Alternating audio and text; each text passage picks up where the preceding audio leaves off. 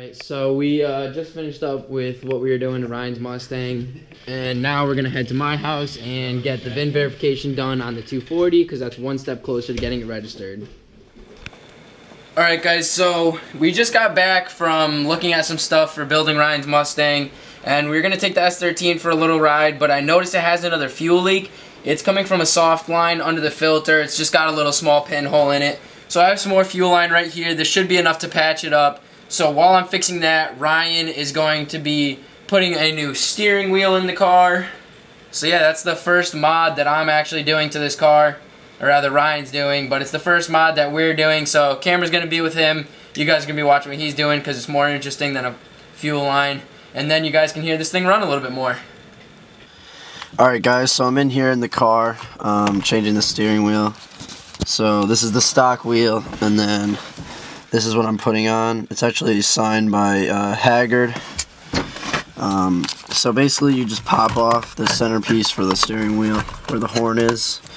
And then you unbolt this, snip these wires because we don't need cruise control or a horn because it's a drift car, and pull, unscrew this bolt, and then the whole wheel should just come off. And then we got to check the splines, but I'm pretty sure that this will just slide right on there. I'll see if I can show you. It's a little hard holding the camera too, but you can see the splines on there. Yeah, it should just slide back on, and then I put this bolt back on. Alright guys, so Ben's almost done with the fuel line. Just had a pinhole on the side of it. I got the bolt off, but as you can see, it doesn't really want to come off, so just gonna have to pry at it a little bit more and see if I can get it to come off. Alright guys, so we got that fuel line fixed. Ryan got the new steering wheel in, so now we're gonna take it for another little drive just to make sure the fuel pressure is good, and because I like driving this car. We also figured out that the heat and headlights work, which is good.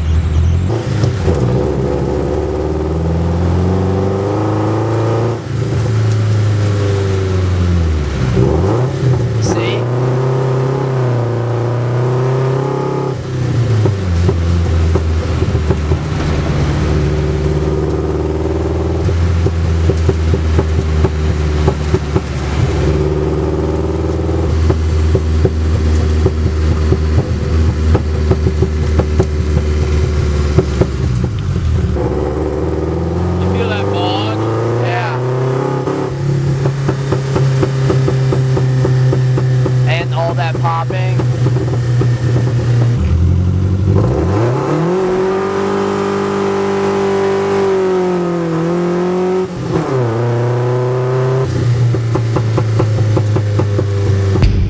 Alright guys, so if you can hear me over the exhaust, we're heading to get the car, the VIN number verified on the car, and we're also going to get gas because we have no idea how much gas is in it because the fuel gauge does not work. And as far as we're concerned, I put maybe a gallon into my house to make sure that it actually had fuel, and we lost a lot when we were trying to start it, and the lines were leaking. So we're gonna head to Extra Mart, get gas. We brought random oil with us just in case, just because of the valve cover.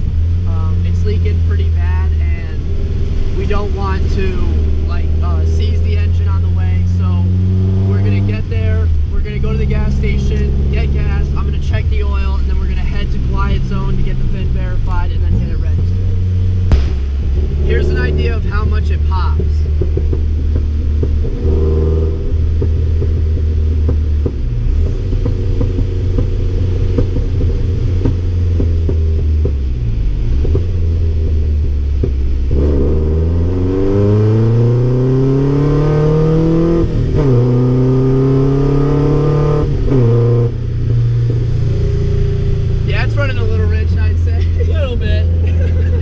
Alright guys, we just got to Quiet Zone. We're gonna try to get the VIN verified. I mean, we made it without getting arrested, so that's good because this thing definitely causes a ruckus in the street. Garrett was riding behind us and he said he saw a few flames, so that could just be because it's running rich, but once we get it tuned, we'll find out. Like 2-foot flames out the back. Really? Every time. Oh my god. We need to give you the camera. Alright guys, we just left Quiet Zone. Ben got the VIN verified, so now all he has to do is register it, but I'm going to give you a few shots because Garrett was riding behind it before, and he he said that there was a decent amount of flame shooting, so let's see what we have.